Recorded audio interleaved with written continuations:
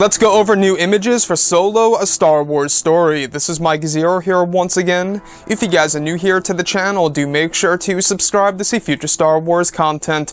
Now, in case you guys didn't know, this week is Solo Week on EW, Entertainment Weekly's website, which by the way will be linked below in the description. Go ahead and check it out, where they will be giving us brand new information, details, and images to give us a better idea of the tone and the visuals of this movie by director Ron Howard. So starting off with the first image here, we have both Han and Chewbacca in the Millennium Falcon. Alright, so in the cockpit piloting this thing.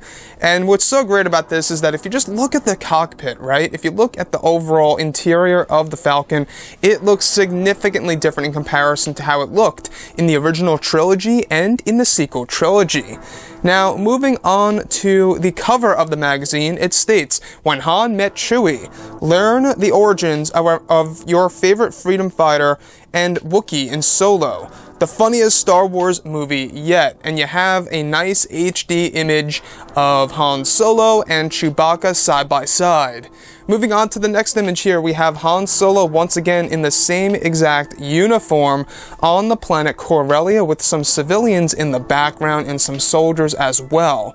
Now, as far as I can see, I don't see any of the main characters in the background there, such as Lando Calrissian or Beckett, so this could very well be the scene that we actually do see in the official teaser trailer in which he's talking to Emilia Clarke's character, Kira, underneath that tent. Moving on to the next one, we have Lando Calrissian and a couple of creatures all the way to the left over there. This is actually, I believe, where he's going to be going up against Han Solo in a game of Sabacc, where they essentially compete for the Millennium Falcon. This may very well be the moment in which Han Solo beats Lando Calrissian fair and square. They could very well explore that aspect of the movie right then and there in this image, because if you look on the table, I do see, from what it appears to be, a stack of coins and cards, and he's holding something right there that appears to be a card of some sort. So moving on to the next image, alright, Emilia Clarke and Han Solo having some drinks here. It's almost like, you know, they're just having a nice party on board of a ship or inside of an interesting building. Now, we're not quite sure exactly where this is placed. It could very well be on the planet Corellia or Mimban, for all we know. We do know that the planet Mimban has a black market, so it could very well be possible that that black market also has a little area in which there's a lot of dancers, Twi'leks, and, of course, drinks. So that could very well be connected to that whole entire planet, for all we know. But as far as Emilia Clarke and Han Solo's outfits go, they look great here. Moving on to the next image, we have both Chewbacca and Han Solo on board of the speeding train. Now, this is also said to be on the planet Corellia. Corellia is said to be a planet that's a mixture of snow and ice and a desert-esque planet with a lot of sand.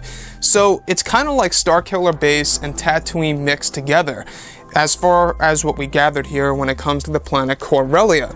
This speeding train sequence, by the way, is something that really comes directly out of a Western movie, which Ron Howard was really trying to essentially go for in the Solo, a Star Wars story movie. Moving on to the next image, and this is honestly one of my favorite ones as I see this for the first time right now. We have the Millennium Falcon, and we have Beckett, Chewbacca, and Han Solo all in the same exact sequence, alright? But we do have the Millennium Falcon looking very, very different. You can see that the seats are all yellow from what it appears, and this is the Falcon. I know there was a lot of speculation before when the Super Bowl teaser came out on whether or not this was actually the Falcon when it was going through the main corridors, but it is. You can see the seats here, you can see that spot where, you know, they play the game. Everything looks great. Now, my only question is, how does the Falcon get so dirty and grimy in a matter of 10 years? Hopefully we find out at the very end of this movie. Now, one of my favorite images as well is, I believe all the way to the left there is Han Solo either A, in disguise, in an Imperial outfit, or this is when he's in the Flight Academy or a part of the Imperial Navy of some sorts to a degree.